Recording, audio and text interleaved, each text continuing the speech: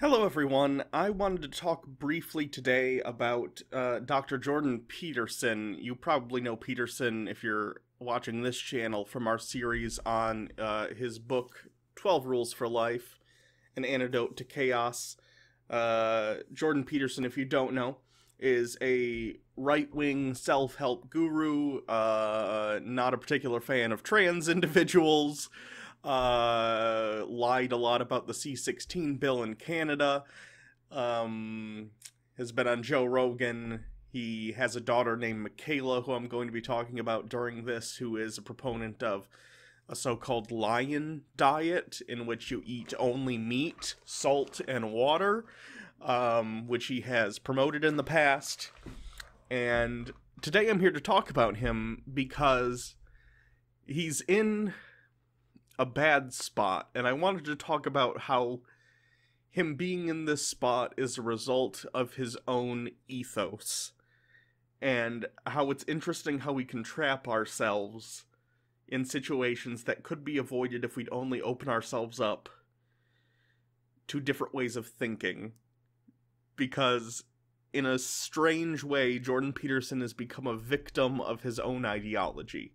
Now, there are a lot of people that we talk about on this show that I think are completely full of shit, that don't believe the bullshit they're peddling. Ben Shapiro, I think, is one of those people, and for a long time I thought Jordan Peterson is one of those people. And to an extent, I still believe that, but he definitely believes about bootstraps. He believes in rugged individualism and the hero's journey that each individual is on. He doesn't believe in collectivist thinking. And I think the predicament he's gotten himself into is pretty emblematic of that.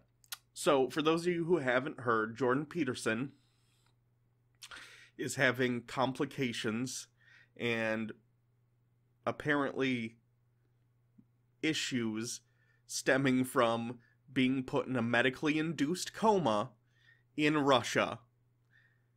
This sounds like an Onion article, I know, but it's true. So what happened was Jordan Peterson, author of 12 Rules for Life, became addicted, dependent, physically, on benzos. Specifically, if you've heard of Klonopin, it's that kind of benzodiazepine.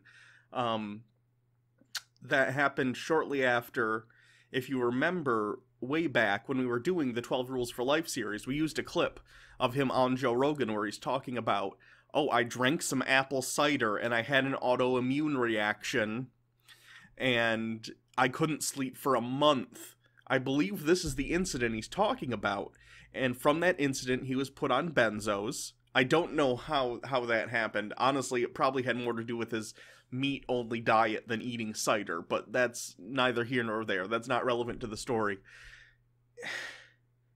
So he gets on these benzos, and then, unfortunately, after that, his wife is diagnosed with cancer. This puts him into a spiral, seemingly, where he starts taking the benzos more regularly. And from this, he became... His daughter Michaela claims he was never addicted, just dependent. But it seems to me 99% of the time those things goes hand in hand. It seems to me that that's more a way to try and sidestep the idea that Jordan Peterson is a hypocrite. Because within 12 Rules for Life, Jordan Peterson expresses a clear derision for addicts. Now, he might openly say, like, oh, I don't hate addicts, I just think it's their own fault and they need to do something about it. But it's very clear from his writing, he despises drug users. He talks about a friend in here who smokes marijuana, and he has a clear view of this person as lesser than him because of that. So, it seems the narrative his family is trying to push is, he's not addicted, he's dependent, which he is dependent, but he's probably also addicted. Either way, he seeked out medical intervention for this addiction, for this physical dependence, in Canada, where he is a citizen. And as some of you may or may not know, when you're stepping down from benzos, what you do is you typically taper. You slowly reduce the amount over time, because the withdrawals, if you just stop, are incredibly severe, and could be harmful to you as an individual, because benzos are a sedative, and what they do is they can lower your heart rate and stuff like that, and if you become physically dependent on them and you suddenly stop, your heart rate can go up incredibly high, you feel an insane amount of anxiety, you have all sorts of awful physical things happening to you. Now, Jordan Peterson, this is where his own preconceptions makes him get in his own way. Jordan Peterson, being this individual who believes in Jungian archetypes, and this person who believes that each individual should function as this rugged individual who can pull themselves up by their bootstraps and save themselves, and they don't need any help from anyone, and they just need to do what they need to do. Jordan Peterson was obsessed with this idea of stopping cold turkey on benzos, which is incredibly dangerous if you've been using them for a long time. However, he decided he needed to do that, but he could not find a provider in Canada who was willing to do that because of the inherent medical risks involved. So instead of opening himself up and say, hey, maybe there's something wrong with what I'm thinking about this, because bear in mind, Dr. Jordan Peterson is a doctor, but he's a psychologist, not a medical doctor. Jordan Peterson has a problem that a lot of people on the right have, and that is the belief that they and their ideas somehow trump experts, that their beliefs and their knowledge, their common sense, is somehow more valuable in terms of utility than those who've spent years and years studying whatever particular subject is at hand. So Jordan Peterson, being a rugged individual, got himself and his daughter Michaela, and they got on a plane, and they flew to Russia, a country which has very conservative drug laws that would allow him to get off the benzos cold turkey, despite the fact that most Western countries would consider that incredibly dangerous and not something you should do. According to Michaela, once he got off the plane in Russia, he was also diagnosed with pneumonia. I'm not a medical doctor. I have no idea if that relates in some way to the benzos, but Michaela blamed this on Western doctors, blamed it on the Canadian doctors, and said that somehow they gave him pneumonia. Now, I'm sure there are ways in which one can get pneumonia in a hospital, sure, but I don't know. It seems like an interesting claim specifically coming from her. Let's just let that one go.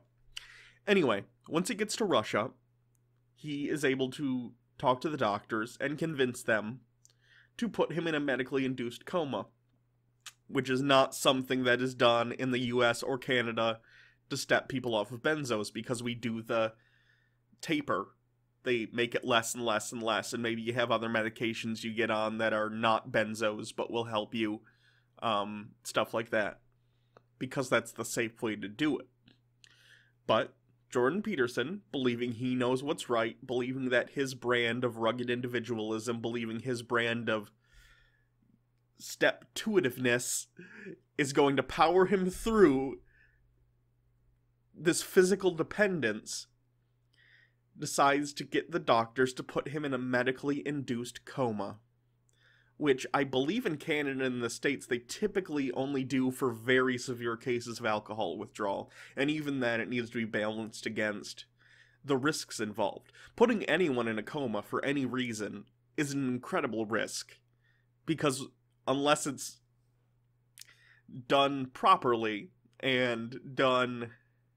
I don't even know. You know what? I was going to say something there. I don't know. I'm not a doctor. But I do know that I talked to my girlfriend, who is a PhD candidate in biology, about this a little bit, about putting people into comas. And basically she said, you don't do it unless the risks are outweighed by the risks of not doing it.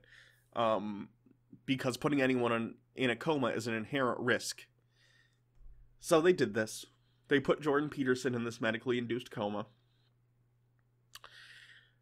And once they decided to wake him up, there are apparently severe complications that have taken place, cognitively, according to Michaela. Again, all the information from this is coming straight from the family, because it's medical information, and that's the only way you can get it, as it is privileged. And we haven't heard from Jordan Peterson in the weeks since he's awoken from his coma. So, I'm fairly certain he's suffering some very severe cognitive declines, or possibly just issues with, I don't even know, controlling his body because he's been in a coma for so long. I don't know. But it's clear that something has happened because of this, and he's going to have a very rough time getting back to where he was beforehand. And all of this could have been avoided if he had not been so stubborn and recognized that it's okay to seek help and to listen to experts and to wean off of something instead of trying to be this manly man individual who's going to just stop cold turkey. He was apparently obsessed with stopping cold turkey, probably because he would see himself as lesser in some way if he didn't do that. Even though it's clear, it's so clear that that's nothing but ego. It's nothing but, I don't even know, this sense of self-importance and this sense of superiority that's damaging, not just to others through things like his book, which, if you need to know what that's about, check out our playlist where I read the whole thing. But it can be self-damaging to the extent that it can destroy your life. So, I don't know. I don't know what the message is here, other than it's okay to seek help. It's okay to listen to experts. In fact, you should, because that's what they're there for. It's okay to be vulnerable. You don't need to put yourself up on this pedestal and say, I'm lesser than if I seek help or do this in this specific way. Because you can wind up in a situation where there are consequences. And it's, I don't know. It's not poetic. It's not justice in any way that this happened. It's just a shitty thing that happened to him because of his own decisions. And I don't know how I thought I saw Jordan Peterson's story turning out in the long term after doing our series on him. But it wasn't this. This is just depressing. Like, don't get me wrong. I don't want Jordan Peterson out there spreading his bullshit and getting people, especially young men, turned on to, like, right-wing politics and right-wing ways of thinking. But damn, I didn't think it would turn out to be him just fucking his own life up. That's depressing. So, I guess that's it for today. Jake will be back soon. I believe Monday he'll be back. He's been working at a new job recently. So he's been very busy in training, but that'll be stepped down to 1 day a week starting next week. So he'll be back. And yeah, stay safe out there. I hope everyone's quarantine's going well. Don't put yourself in any medically induced comas unless absolutely necessary. You can always donate to our Patreon campaign if you want to help support the show. I have my transition fund down in the description for those of you who don't know. I came out as trans months ago, and I'm going through a medical transition. Other than that, until next time, see you guys later.